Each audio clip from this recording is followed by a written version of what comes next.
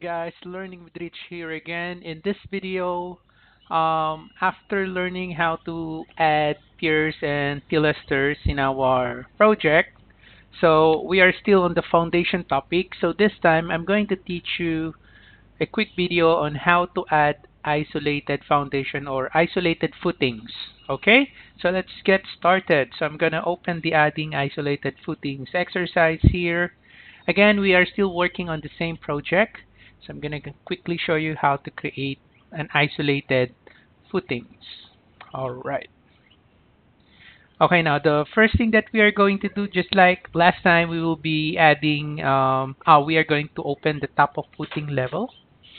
So I'm going to open this top of footing, just double click that. And before I start adding isolated footings, what I'm going to do is I'm just going to quickly show you how to view elements that was hidden. Okay, like for example, I want to hide the grids. Okay, so I want to hide the grid, so I can select one grid, right click, and then after that there is an option here, hide in view. So I'm not going to select elements because if I select elements, it will only hide the selected element. So what I'm going to do is I'm going to select hide category. There you go. Now, let's say, for example, you want to show back again your grids. So if you want to show back again your grids, you can go check your visibility graphic overrides here. You can select edit. And then after that, instead of going to the model categories, you need to go to the annotation because grids is part of annotation categories. So you need to go here on letter G, and then you will see here that the grids is unchecked. All right. So aside from checking the grids here to turn it on, okay, so what I can do is another way aside from using the visibility graphic overrides. So what I can do is I can go to my view control bar. So again, this area here is called view control bar. So I'm going to select this bulb here. So it says reveal hidden elements. So I'm going to select reveal hidden elements. So I just click that one. And then quickly, you will now be going to the reveal hidden elements box. Okay, so as you can see, there's a color, what's this? Reddish color box here, implying that you are on a hidden reveal hidden elements uh, window. So as you can see, all the elements that having this color here, the reddish color, those are the elements that is hidden in your current view. Okay, so as you can see, aside from the grid, so some of the points here as well is hidden, right? The analytical nodes are also hidden in this view. But that is not what we are after. We are after in our grid. So what I'm going to do is, I'm going to select the grid. Okay, and then there's an option here, unhide category. Or you can also type VU. Okay, so I just need to select this. There you go. And then after that, I just need to select toggle reveal hidden elements mode. So once I click that, so as you can see, it's now shown here. So let me repeat. So let's say I'm going to hide all the structural columns. I click one, right click, and then hide in view category. There you go. So it's now hidden. Now if I want to show that back again, so aside from going to the visibility graphic overrides, so I just need to select the bulb here, reveal hidden elements, and then after that I just click one of the structural column that is hidden, and then there is an option here, and hide category. So I just need to click that one and toggle reveal hidden elements mode. So just click that. There you go. Okay, so that's how you use this reveal hidden elements. All right, so let us now go into our exercise.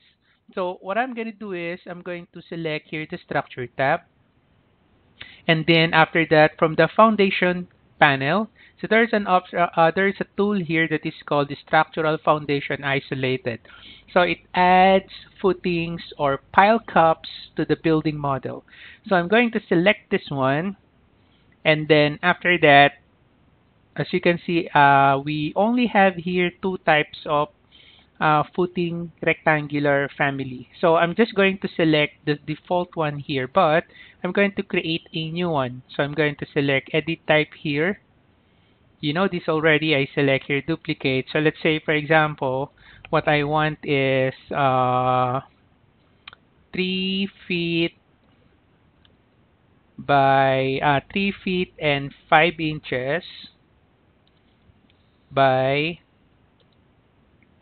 3 feet and 5 inches by, let's say, 12 inches, like that. Okay, so this is the footing size that I want. So I'm going to select here OK. All right. Now for the thickness here, since I put here 12 inches for the thickness, I can just type here 1. So 1 stands for 1 foot.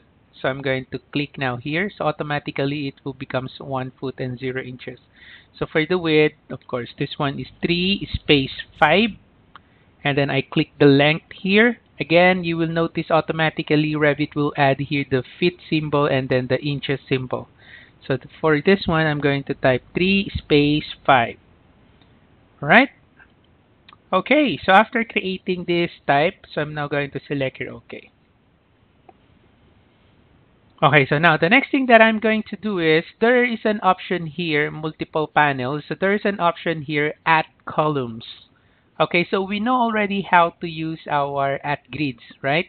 So what will happen is it will place your rectangular footing on the grids. But this time around, since we already put all the columns in our project, so let us try to use this option, add columns or add structural columns. So it creates footings at the bases of selected structural column. Okay, so I'm going to select this one.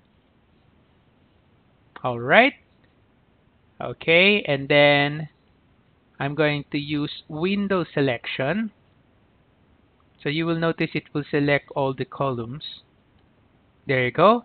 So as you can see, it's now added, but we are not yet finished because you need to select finish here. Okay, so you just need to select finish. And there you go. Alright, so let us now select here modify to terminate our tool. Okay, so basically that's how you add your footing. So if I go to the 3D view, and then let's have a look around. There you go. Okay, so it's not that difficult. Okay, oops. So maybe I'll just need to change this to shaded color or consistent color so that there's no shadow so that you can see it. Okay, so those are our isolated footings. Okay, there you have it. So hopefully you learned something from this video, guys. If you have any comments, questions, or suggestions, you can put it on the comment section below and I'll get back to you guys as soon as I can. So thank you for watching. Have a nice day.